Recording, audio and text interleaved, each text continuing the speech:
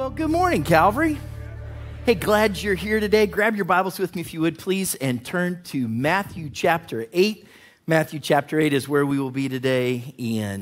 And so welcome to those of you that are joining us online or by way of television or the podcast. So glad that you're here today. Welcome also to those of you in auditorium too. Thanks for being here today. Hey, while you're turning to Matthew chapter 8, let me walk through. I think as many of you know, we have some major things that are going to show up on the ballot when we vote in November. We talked about this a little bit a couple of months ago, and I read a quote from theologian Wayne Grudem that has been really helpful for me. He says, "I believe that every Christian citizen who lives in a democracy has at the very least a minimal obligation to be well-informed and to vote for candidates and policies that are most consistent with biblical principles. The opportunity to help select the kind of government we will have is a stewardship that God entrusts to citizens in a democracy, a stewardship that we should not neglect or fail to appreciate. That at least means that Christians are responsible to learn enough about the important issues to be able to vote intelligently." And I think that's really an important thing for us to consider. We are privileged to live in a democracy that's a we the people nation. Isn't it true? And so we have a privilege, not just as good citizens and stewards from a biblical sense, but also from a democratic sense, to vote and to vote our values. So there's two initiatives that are kind of important for us to bring to attention that are going to show up on this ballot. I just want to talk about one of them today, and it's what's referred to as Issue 1. As we shared a couple of months ago, there's a proposed amendment, Issue 1, to the state constitution. Now, that's really important to understand because if this passes, then it supersedes any other laws that Ohio has once it goes in the Constitution that will legalize abortion up until birth. Just the fact that this amendment to the Constitution legalizes abortion is concern enough. It is against God's word and the teachings of Scripture. On top of that, this is really questionable legislation because it erases the basic rights of parents. The amendment's language clearly forbids any law that directly or indirectly would burden or interfere with any reproductive decisions. If this amendment were to pass, we as Ohio would have one of the most radical legislations of this kind in the whole country. There are specific legal terms there which have been interpreted by courts across the nation to strike down parental notification and consent laws. It would jeopardize basic health and safety protections for patients when it comes to abortions. The proposed amendment will allow minors to obtain abortions, allow minors to obtain even gender reassignment procedures, all without parental notification or consent. It would allow for painful late-term abortions even after 15 weeks and right up until the moment of birth. And over the last few months, we've looked at and talked about different teachings from Scripture, words from Jesus. And there was one point where we talked about the fact that at times in our culture, sin will be called good and truth will be called bad. God has created every life beginning in the womb. He has made us male and female. He assigned our gender. God has instituted the role of the family so that the parent is the one who operates in a position of leadership and even authority over their children. This proposed amendment is destructive to families. It is unbiblical. We as believers should be aware and prayerful. We should be prepared to vote our values and to vote no on Issue 1. For some of you, I know that this might not be the most important issue. And for some of you, you're even saying, I came to church not to be political. I don't want to be political in church. And can I tell you, this pastor does not want to either. But there's a difference when those things that are political cross over into the lines of the things that are biblical. And when there are biblical things that we need to consider as values from God's word, it's important for us as God's people to respond. Would you agree? So, if you ask, hey, what's next? I'll give you the same three things that we talked about a couple of months ago. And hopefully it's a little cheesy, but I hope it's memorable. I want you to be a VIP. The letter V is to vote. Would you make a decision now that you will be active and you will vote in this election, that you'll vote your values. You have an opportunity to vote early if you want to. I believe it's Wednesday, October 11th. I believe is when early voting begins before the actual election in November. But make a commitment to vote. The letter I is to inform. And I would encourage you, inform yourself in this. There are a lot of good resources that you can use that letter I for inform. Let me give you just a couple. One is the Center for Christian Virtue. The Center for Christian Virtue, which you can search for online, has just lots of great resources that you can go to. Another one that we haven't mentioned before is called seethelanguage.com. If you go to a website called seethelanguage.com, have any of you ever voted for something and you didn't read all of the legislation in advance? Anybody? Okay, if you're not raising your hand, we're going to talk about lying next week, right? And so, we're not, I'll just vote. seethelanguage.com shows you the actual language of this amendment and gives some explanation to help understand, especially parents, why this is such a strategic moment for us to respond. So inform yourself, inform other people, and hey, I get it. Some of you might not agree. And that's why I think it's really important that we do all these things, that we vote, that we inform ourselves and learn these things, and ultimately that we pray. That letter P in VIP is that we pray for God's wisdom in how to vote. We pray for God's heart in these issues. We pray for our nation, and right now, especially for our state. So wouldn't it be good if we prayed right now? So Father, we come to you. And Lord, your word says that if my people who are called by my name will humble themselves and pray, and will seek my face, and will turn from their wicked ways, then you'll hear from heaven. And God, you can heal our land. And our land is in need of healing. Lord, we ask that as we come up to this election, Lord, would you help your people, the church, to do our part as good citizens, to inform ourselves, to pray, and to vote with our biblical values in mind. Lord, that where there are places where there's deception and lies, God, that you would bring truth, and God, that you would help us to stand for the biblical principles that we know from your word. And even more, Lord, more than legislation, God, would you change hearts? That through your people, God, that through us, this church, your people, that as we live out our faith in our lives, that other people's hearts would be changed and turned towards you, that we would see an awakening where these kinds of things would be things that we would know would be answered because your spirit is at work in our lives. And so, Lord, we love you. And Lord, we ask for your help in this season. In Jesus' name, amen. Amen. Hey, are any of you people watchers? Like you like to, whether you're in the mall or you go to a park or airports are great places where you can watch people. Some of you, I've noticed this, some of you do a really good job of people watching in the atrium on Sunday mornings. Right? You just find your spot, you get your cup of coffee and your little judgy look, and you just watch people kind of back and forth, and then you come in here and repent, and then you do it again next week, and I've seen you, I know how it goes. And it's interesting what you can learn about people, right? Because people will boldly plaster themselves with identifying things about themselves, the teams they root for, the things they believe, the places they've been, and all those different things. Some of you like a name brand. Some of you are too cool to wear a name brand. Like you got all those things, and you can tell a lot about other people by the way that you see them. Today we're going to look at something where Jesus asks a question, and I think it's good for us to consider. How would you identify a follower of Jesus?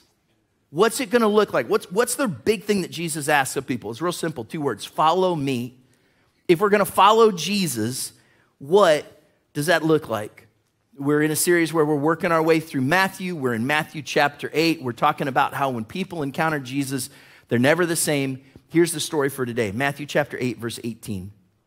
When Jesus saw the crowd around him, he gave orders to cross to the other side of the lake.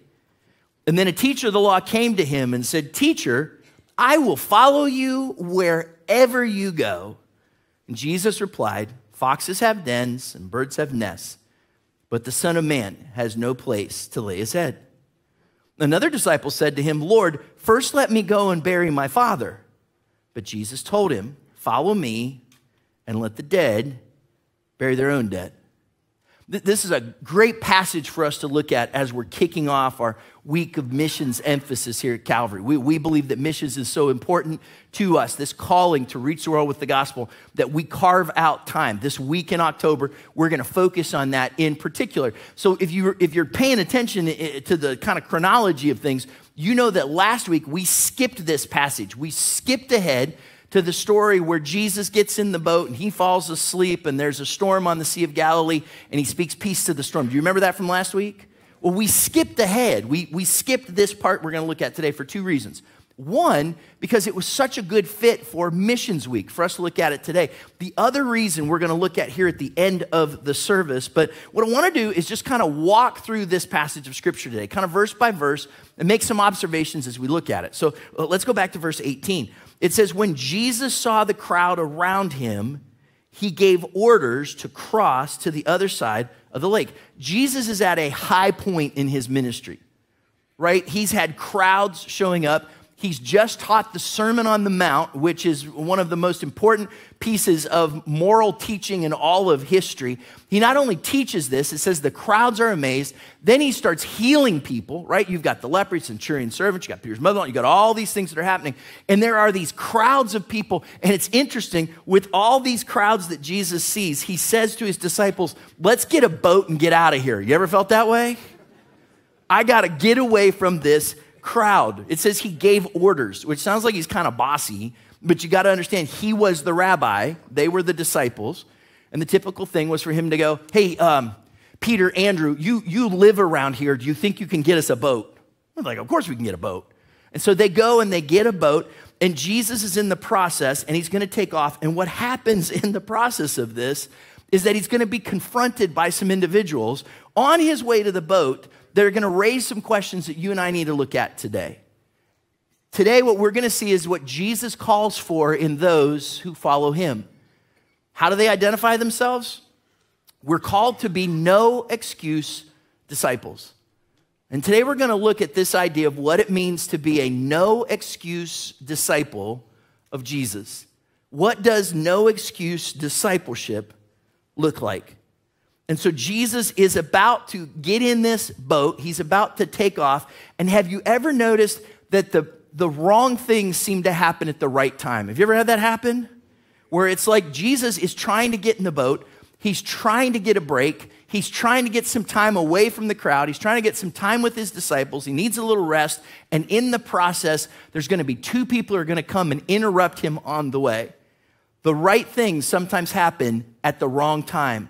I know this from when our kids were little. I know this from when our kids were big. Our kids could go all day and never speak one word to their father until bedtime. Do you know what I'm talking about? And you have those right conversations, sometimes at what seems like the wrong time. And that's what happens to Jesus here. Matthew chapter 8, verse 19. Look at this. Then a teacher of the law came to him and said, "Teacher, I will follow you wherever you go." So Jesus is on his way to the boat, and this guy tries to catch him. Hey, Jesus, I just want you to know, man, I think you're awesome. Because this guy has heard the teaching, and it says that he's a teacher of the law. So that means he knows the scripture. He is an expert at understanding it, interpreting it, teaching it to other people, and he sees Jesus. He's seen the miracles. He's heard him teach. He sees the crowds. He gets jazzed by this. He's like, I want to be a part of this. And so he's chasing after Jesus, and he says, Master, Lord, teacher, I will go with you wherever you go. Because Jesus was a pretty popular teacher.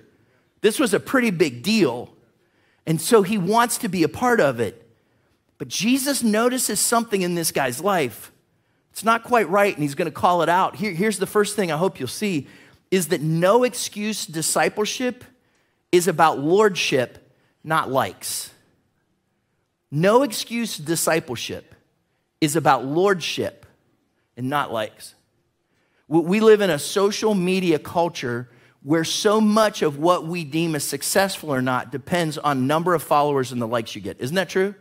Like, that's kind of the way our world moves. If you don't believe me, I'm going to let you in on a little news. Very few have heard this. Very few of you know this, but I think some of you will find this relevant and important. I just think it's good for you to know that Travis Kelce is dating Taylor Swift. Have you heard this? Right? Have you seen this anywhere? Some of you are like, who are those people? Don't worry, they go to 8:15, you don't know them. And yeah. And many of you are like, I do know who they are, and I couldn't care less. And that's okay, but I want to show you something, right? So Travis Kelce is a football player, Kansas City Chiefs, pretty big deal. Taylor Swift is this little musician who's getting some popularity. Okay, yeah. So they start dating, and Taylor decides to go to the football game last Sunday. Here's some stats since she showed up at the game. Once people knew she was going to be there, female viewership of that game increased by 63%. Since that game, Travis's Instagram grew 600,000 followers and counting. And this guy's a pretty popular player. His jersey with his name on the back has since increased in sales by 400%. Now, many of you go, I don't care. But there's people who do, apparently, because the likes matter. We chase after popularity. We want to be a part of the hottest thing. We want to know that we've put the thumbs up for the right thing. And so I just kind of picture this guy running up to Jesus. He probably had his thumb up as he went, Jesus, I like you. I want to follow you wherever you go. But Jesus saw something in this guy, and he realized that maybe this guy didn't understand the difference between likes and lordship. See, likes are temporary, but lordship is eternal. You can like something one day and unlike it the next. Isn't that true? Have you ever accidentally liked something and then worked real hard, real quick to unlike it? Anybody? Have you ever given your phone accidentally to your young adult children and they went through and started liking things on your phone to embarrass you? We've dealt with that, and we're going to deal with it in the will, but it has happened. It has happened in our life. You can like things and then unlike them. But lordship is eternal. And whether you realize it or not, we all give the lordship of our life to something. Our passions and lusts, our pleasures and desires, our goals and aspirations, even our hurts and disappointments or people and relationships, they can become the things that actually control and determine the course of our lives. But we only find contentment and joy and peace and meaning and ultimately salvation when we choose the lordship of something that isn't temporary, but something that is eternal. And so this guy with his thumbs up comes running to Jesus, and he says, I like you. I like this teacher. I like these miracles. I like this crowd. And Jesus says, maybe there's something else we need to address. You'll often hear us talk about our 4 roots or core values that we have here as a church. You'll see them on the wall, or you might see it on a t-shirt, some different things. We have these 4 roots, these 4 core values. I'll read them real quick. The first one is God first. The second one is that people are the priority. We believe that if God so loved the world that he gave his only son, shouldn't we love people too? We believe that healthy things grow, and we believe that we don't have to be the people of God. We get to be the people of God. We get to do this. And Jesus says this to us in Matthew 7:21. He says, not everyone who says to me, Lord, Lord, will enter the kingdom of heaven, but only the one who does the will of my Father who is in heaven. What he says is, make sure you put God first. You can be amazed at the teacher. You can be wowed by the miracles. You can love being a part of the crowd. But at some point, you have to determine and decide for your life 2 words. God first. Is he really first in your life? You ever been in a big crowd of people where you're waiting maybe to go to a concert or a game, or maybe if you've ever flown, you know what it's like to be in that security line where you're just in that huge mass of people and you're just kind of moving back and forth. You know what I'm talking about? And you're just a part of the crowd until it's your turn. And then at some point, you've got to stand in front of the ticket taker. You've got to stand in front of the TSA agent. You got to show your pass or your driver's license or your passport, your ticket, to prove that you're the one who is who you say you are and that you belong in that place. And for many of us, we like being a part of the crowd. We even like being a part of the Sunday church crowd. But at some point, Jesus is going to ask the question. I wonder if some of you, it's not today that he's asking it. Are you just a part of the crowd with your thumb up and a smile on your face? Or are you truly willing to let Jesus be the Lord of your life? Before we go any further in this text, I think it's just fair to let you know that Jesus is going to get pretty serious with us here. And it's not going to hit all of us in the same way. Like for some of you, you're already in your mind, you're doing your best to be a no-excuse disciple. And there will be some things that will encourage you in what we'll look at today. For others of you, I think the Lord's going to challenge you about how you live out your faith, about sharing Jesus with those around you, about the fact that there's some sin you need to stop, or there's some things you need to make right, or it's going to mean something more for you to follow Jesus. And I believe this, in fact, I've prayed for this, that for some of you, what we look at and talk about today, it's going to challenge you. It might even make you uncomfortable. And why wouldn't it? Because it couldn't have been comfortable for whoever heard these words from Jesus 2,000 years ago to have heard them. So maybe they should hit us in the same way today as well. God wants to challenge some of you that it's time for you to truly become a no-excuse disciple.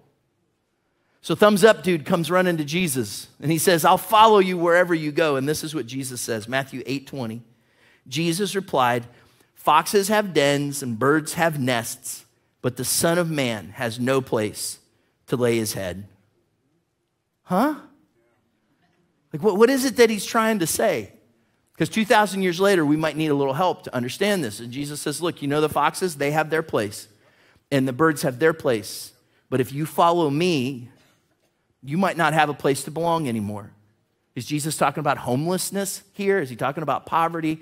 A lot of people have interpreted things over the years, and the reality is it does not appear that Jesus is calling for homelessness. We know that he had a home base. We know that Peter and Andrew had homes in Capernaum. That's where Jesus set up. That's where he operated his ministry from. Now, did Jesus buy a condo in Capernaum? I do not know. I don't know. But I know he's not talking about real estate, and he's not talking about your checking account. He's not talking about your 401k. He's talking about where do you find yourself belonging? When Jesus talks about this, you've got to understand what's going to happen next. Soon Jesus is going to find out that there's places where they're not welcome.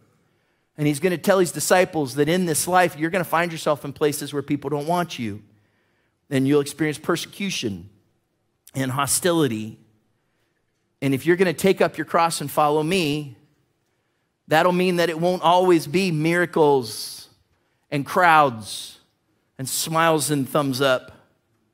If you're going to follow me, some days it won't be likes. The lordship will mean something more. And here's what Jesus is trying to say, that no excuse discipleship is about sacrifice, not stability. And some of us say we follow Jesus, but it's easy for us to make stability actually the idol in our lives. And I believe this, when you follow Jesus, there is going to be a stability. There is going to be a purpose. There is going to be a foundation to your life you won't find any other way. Isn't that true? But sometimes what happens is we like that stability so much that we're not willing to let Jesus shake things up in our lives and to trust him with our whole lives. We make stability, prosperity, our future more important than obedience. Here's what Jesus said, Matthew chapter 8, verse 34. Then he called the crowd to him along with his disciples and said, whoever wants to be my disciple must deny themselves and take up their cross and follow me. For whoever wants to save their life will lose it, but whoever loses their life for me and for the gospel will save it. What good is it for someone to gain the whole world and yet forfeit their soul? Go ahead, while it's on the screen, take a look at that verse again. What's the part that jumps out to you? Is it denying yourself? Is it taking up your cross? Is it gaining the world but losing your soul? Like, what is it for you that just kind of makes you go, you know, I'm not so sure when you look at that verse? Let's go back to the idea of standing in the security line at the airport. Look, I love to travel. I love to go places. It's one of the privileges that I treasure in life. But I hate waiting in line for security and going through that. I'm thankful for it. I want to be safe. I'm thankful for those that help us. But I hate the process. Anybody else? Do you know why I hate the process? Because when I get to that line, I have everything where it belongs. The things are in my precious backpack the way I want them. The things are in my pocket the way I want them. If I need anything, I know just where it is. And do you know what they're about to make me do? I got to take out some things. I got to put in some things. I got to empty this. I got to fill that. I got to do all these things. They mess the whole thing up. And then I got to take my shoes off. And I'm just going to be honest. I get real, my family actually makes fun of me. I get real just kind of stressed out and frustrated when we get to that place because I don't like messing with my stuff. I've got everything just the way I like it. I can't go on the journey unless I go through this process. But somebody is going to have to touch my things and I don't like it. Do you know what I'm talking about? And you want to see somebody look judgy? You should watch me when my family members get pulled out of the line. Just what did you pack that you shouldn't have? What do you have? Who brought a switchblade? Who brought the switchblade? By the way, nobody ever brought a switchblade. It's just good to know. It didn't happen. We were traveling not too long ago. It was our whole crew, and everybody went through. Guess who they pulled at the end of the line? Guess who forgot they had a bottle of water in their backpack? Guess who had to wait forever because the person they pulled before me had a souvenir that had been wrapped in the gift shop as if it was going to go through a nuclear explosion.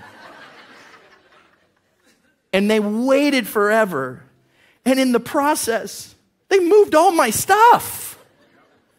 And I just don't like it because I like things just the way I like them. Anybody else can confess that with me today so I don't feel like such a weirdo? And sometimes Jesus says, hey, Chad, we might have to move some stuff around. Things might not always be the way you like it. Sometimes there's change. Sometimes if you're going to go on this journey, you have to trust me with your stuff. And the question is today, what if Jesus decided he was going to shake up some things in your life? Are you just thumbs up? Or is he the Lord? Do you value stability more than you value obedience? That's the question that's being asked to this first guy in Matthew chapter 8. And then Jesus gives us a second case study. First, it's thumbs up guy. Here's the next one. Matthew chapter 8, verse 21. Another disciple said to Jesus, Lord, first let me go and bury my father. So what's this guy asking permission for? Well, theologians debate on exactly what does he mean, because in the Jewish culture, it could mean several things. One, it could be just that his father is aging, probably doesn't have a whole lot longer to live, and there's things that need taken care of. So he's saying to Jesus, as Jesus is getting on the boat, he's saying, Jesus, I'll follow you, but first I got to take care of some things at home. It may be that his father has already passed, and there was a year-long period, without going into a lot of details, after the person had been deceased for a year, they would literally physically move their bones. It's an interesting process. There was also a 7-day mourning period after someone died. So we don't know. Was he saying I need to wait 7 days? Was he saying I need to wait a year? Was he saying I just need to wait until my father passes? And what he was asking to do was actually a good thing, right? It ties back to the 5th commandment, honor your father and your mother. So what he's asking for is something that Jesus actually endorses later in the Gospel of Matthew. Here's the thing, though. When this guy said this, Jesus read his mail. He wasn't trying to be a good son. He was trying to buy some time. He wasn't making wise decisions. He was making excuses. And here's what's good for you to know about no excuse discipleship. No excuse discipleship is about priorities and not excuses.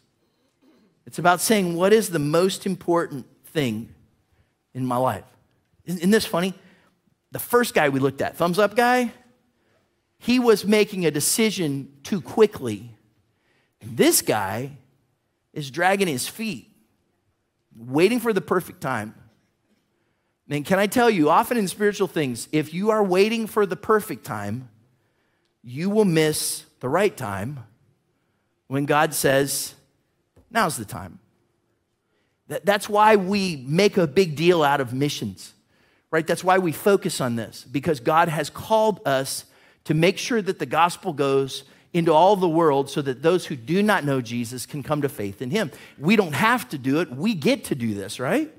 We get to be a part of this. Here's what Jesus said, Matthew chapter 28, verse 18. Then Jesus came to them and said, all authority in heaven and on earth has been given to me. Therefore, go and make disciples of all nations, baptizing them in the name of the Father and of the Son and of the Holy Spirit, and teaching them to obey everything I have commanded you. And surely I am with you always to the very end of the age. This is what Scripture refers to as the Great Commission. And it is the teaching that God gives to us that we are to go into all the world and to make disciples, to share the gospel. This is, if you will, kind of the job description of missions. And missions isn't just for the missionary. It's not just for the people you'll meet in the next week. It's for all of us. Missions is praying. It starts with praying. Look, I would encourage you that over the course of this next week, that you find some way to connect with the missionary that you are going to pray for. They might never know you, but there is something powerful about it. You're going to hear stories Wednesday night. You're going to hear stories next Sunday of the work that prayer, the difference that prayer makes in the lives of missionaries. Leah's going to share in just a little while about how you can go out into the atrium after the service. I hope you will line up out there after service to take a step to find a missionary that you are going to pray for and believe that as you pray, it's going to make a difference. Look, if you've never specifically by name prayed for someone that you might not even know, there's a power to that. God answers those prayers. I've got a little spot in my office where there's 5 or 6 prayer cards of some missionaries that I have a kind of a special connection with, and I pray for them on a regular basis, in part because I know that those prayers make a difference. Missions is not just praying. Missions is also giving. Missions is giving, and we talk about this on a regular basis. If people are going to all the world, they need the resources to go, don't they? God does that through us, through the local church. Money is one of those things that can be uncomfortable for us, but here's just a quick snapshot. We believe that the Scripture teaches that everything that we have belongs to God. We're just stewards. And so we entrust to him that first 10%, the tithe, is what we give to the local church. That's kind of the top. That's the first thing. And then 2 Corinthians 9 talks about how God may stir in us to do over and above, to give even more, and to give to missions. We're in the middle of this year giving to multiple projects that are being impacts for the kingdom around the world. We're hoping to raise another $75,000 between now and the end of the year. And I would just say this: if you have not already made it a practice to give to missions, this week, would you at the very least just ask God what he would want you to do? Just to pray and say, God, is there something that you want us to do, that you want me to do, to help to give of what you've entrusted to me to see your kingdom move forward?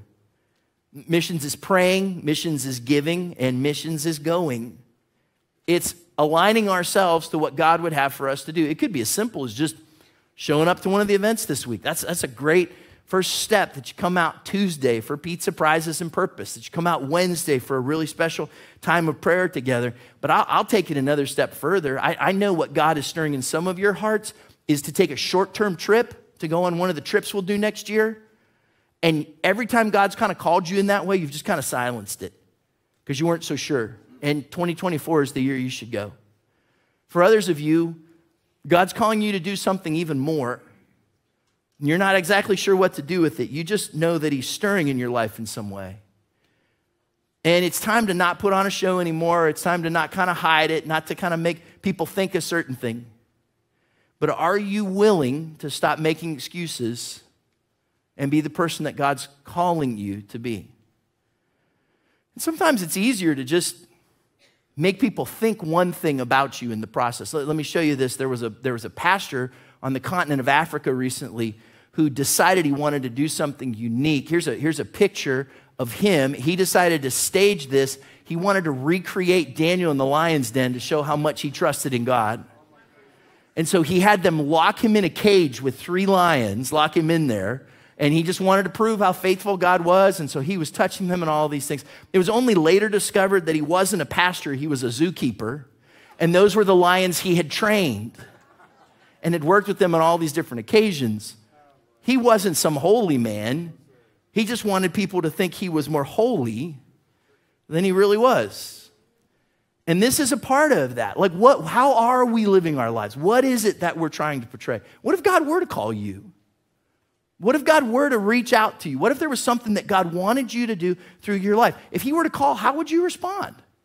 Like, what would you do in that moment?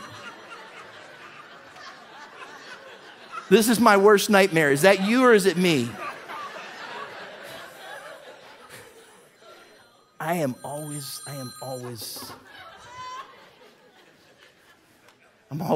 the one that makes sure my phone's off. Sorry. But God has good timing, doesn't he?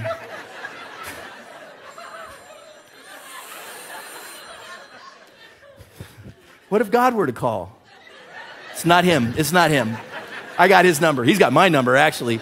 And but what if God were to call you? Oh, for crying out loud. All right, Leah, that's enough. Two things I want you to see there. One, for some of you, it's real easy. When your phone goes off in church, there's just a little button on the side. Two, some of us, God's been calling us. You know that little button on the side where you just silence things? We have a spiritual one. And where God calls, we look and we go, oh, God, that's a bad time. Oh, God, not right now. God, I don't have time to pray. God, I know you want me to give, but man, the bills we've got coming up. Well, God, I know you want me to share my faith, but what will they think? Or God, I know you want me to open up my home, but I don't know what that's going to mean. Or God, I know you're stirring in me to do something new, but God, you're messing with my stuff. And God calls and we hit that side button on our lives, that spiritual silence button so quickly. The question, if God was going to call you, if he is calling you, what are you going to do? Are you going to make that call a priority? Or are you going to make excuses? And so this guy comes and he says to Jesus, Lord, I'll follow you. Just first I got to take care of a couple of things. And here's what Jesus said, Matthew chapter 8, verse 22. But Jesus told him, follow me and let the dead bury their own dead. It's kind of cold, isn't it? It seems heartless when you look at that passage. Scholars debate about exactly what Jesus meant. The one thing that I read that really struck with me, I think Jesus was kind of saying to the guy, hey, why don't you follow me and let the spiritually dead bury the physically dead, because I have something more for you to do. I also think Jesus knew more about this guy than he realized. And he knew that it wasn't as urgent as this guy said. He also knew there were other people who could take care of it. He also knew that this guy was trying to wait for the perfect time when Jesus said, hey, now's the right time. What this guy was doing was not making sure he did the right thing. This guy was making excuses. And so Jesus said, you need to stop making excuses. And you need to follow me. Because no excuse discipleship is about new life and not dead faith. And this guy wanted to just stay in his dead faith. And Jesus said, no, I've got something new. In fact, if you look at this same story in the Gospel of Luke, look at what Jesus said, Luke 9:60. Jesus said to him, let the dead bury their own dead, but you go and proclaim the kingdom of God. He says, I've got something more for you to do. So are you going to make a difference, or are you going to make excuses? Are you going to be obedient, or are you going to look for other ways? Are you going to stay just kind of dead in the place where you are? Or are you willing to trust me with new faith? It's a powerful thing when you think about it. And if you go back and you read, there's a part of this story that's interesting. I'll be honest, it's frustrating to me. Because you got thumbs up guy. Do you remember him? And Jesus says, foxes have nests and birds have, you know what he says. The foxes and birds are covered. But the Son of Man has nowhere to lay his head. And then what did the guy do next? We don't know. Matthew doesn't tell us. Does he say, Jesus, it doesn't matter, I'm all in, and he jumped in the boat? Or did he say, I didn't think about that. I'll catch you next time you come around. And then there's bury my father guy. And he says, Jesus, I'll follow you later. I just got to take care of some things at home. And then Jesus says, let the dead bury their dead. You follow me. And then what did he do? We don't know.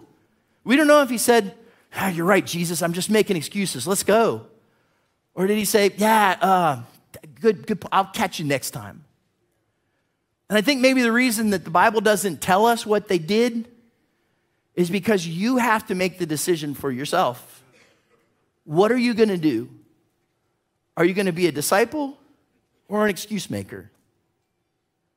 It's an interesting story when you look at it and when you see it. And there's a reason why we postponed this one until after we read the one about the storm. Isn't it powerful what these people had seen? They had heard Jesus teach, and it was a teaching that they said amazed everyone. And then they saw him touch a leper, and the leper was cleansed. And then they heard with just a word from him, and the centurion's servant was healed. And then they've also had the opportunity to see, and we've had the opportunity to see, they didn't know, but we had the opportunity to see that Jesus can speak to nature, and the winds stop and the waves are calm. So he has authority over disease. He has authority over nature. The question is not will sickness obey him. The question is not will the storm obey him. The question is will you obey him? Because he has authority over everything. But will you give him authority over your life? Or is it just today for another excuse? One last thing I want you to see. Look at this, Matthew chapter 8, verse 23. Because here's the thing. Some of you, as soon as I start talking about making excuses, you go, well, this might cost me something. Or this might not be safe. Or I don't know what's ahead. Or I don't know what would be next. Matthew chapter 8, verse 23. Remember at the beginning of the story, they were preparing to get in the boat? Verse 23, then he got into the boat, and his disciples followed him. And do you remember what happened after they got out on the boat? They went through a storm. If you follow Jesus, it won't always be easy, but he will always be with you. And what we'll see in a couple of weeks is that when they got on the other side of the storm, God did amazing things and changed people for eternity. Would you bow your heads and close your eyes with me for just a moment?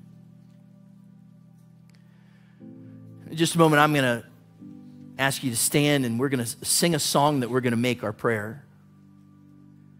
But whether you're watching this on a screen somewhere or whether you're sitting in the building today, I've asked you to just kind of find a moment with your heads bowed and your eyes closed where the Holy Spirit could speak clearly to you.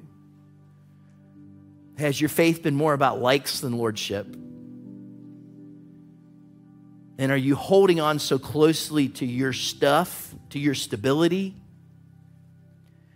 that you're not so sure what you'd do if Jesus called you today?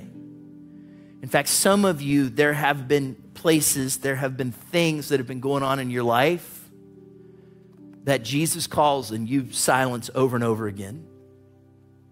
And he's calling you to surrender your life to him, or he's calling you to take a step of faith, or he's calling you to share about what Jesus has done for you, or he's calling you in some way to do something new for him. Some of you, I truly believe God is calling you to step into a call on your life. And it's time to stop silencing the call and say, no more excuses, Jesus, I'll follow you. Through every storm, through every blessing, I'm going to choose to follow you.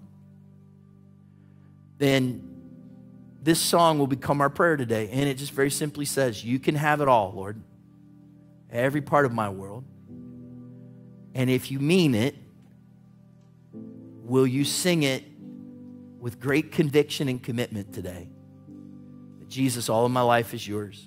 Will you stand with me, please? Father, thanks for your word. And Lord, we surrender our lives to you today. No more excuses. We're disciples who follow you. And so you can have it all, Lord. It's all yours. In Jesus' name, amen.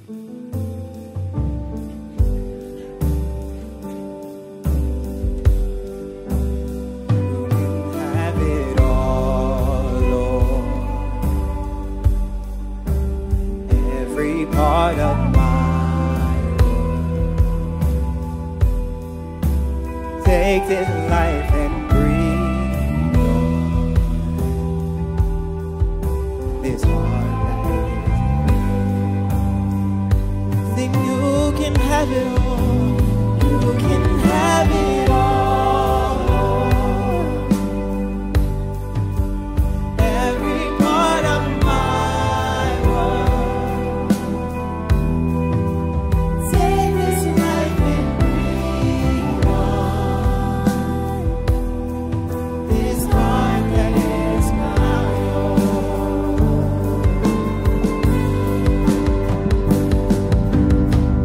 There is no greater call than giving you my all. I lay it all down. I lay it all down. There is no greater love, no higher name above. I lay it all down. I lay it all down. There is no greater call than giving you my all. I lay it all down. I lay it all down. There is no greater love, no higher name above. I lay it all down. I lay it all. 'Cause you can have it all, Lord. Every part of my world. Take this life and breathe on this heart that is now yours. Oh, you can have it all, Lord. Every part of my world. Take this life and breathe on this heart that is now yours. And Lord, I know that for some of us, this was an exploration into your word today, words that you spoke. But for others of us, Lord, I know this was very timely because you're calling to us in places of our stability or in places of our excuses and calling us to make you our Lord and to follow you.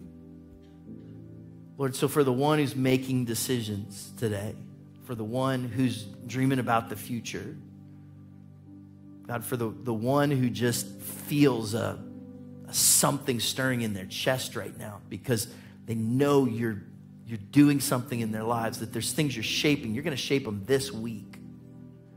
Lord, there's some that you're going to call to do things that they never thought they would do because of how your Spirit is working in their heart right now. Lord, you can have it all. It's all yours, Lord. And we entrust ourselves to you. And Father, thank you that your word makes it clear that as we go, as we follow you, we do it with your special favor and with your wonderful peace. And we thank you for this in Jesus' name. Amen. Amen. Hey, as Leah comes, can we thank the Lord for his word today?